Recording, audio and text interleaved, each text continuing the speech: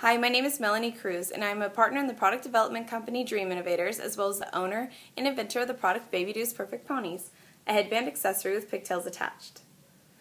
What surprised me the most about being an entrepreneur of the product was how fast I was able to get my product on national television. Basically, just for asking and for little or no cost at all, people were willing to just put my product on TV, and it really jump-started my whole company.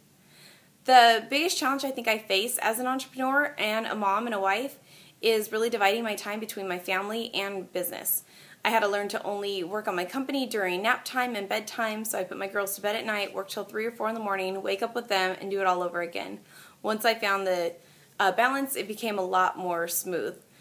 The biggest reward for me as an entrepreneur is having my customers send me emails about scenarios they've had my product in, or pictures, especially when this information is just voluntary. It's really exciting to know that people love my product as much as I do. The biggest advice I could give to another entrepreneur would be basically that if it was easy, everybody would do it.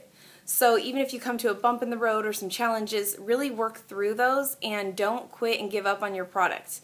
If you really believe in it and it's something that truly is in your heart, just keep going with it, because once your product is on the market and you have sales, there really is no better feeling than just knowing that people are enjoying your product and something you created. It's really exciting. So good luck with your product. I hope you're enjoying this book. Thank you so much. Bye.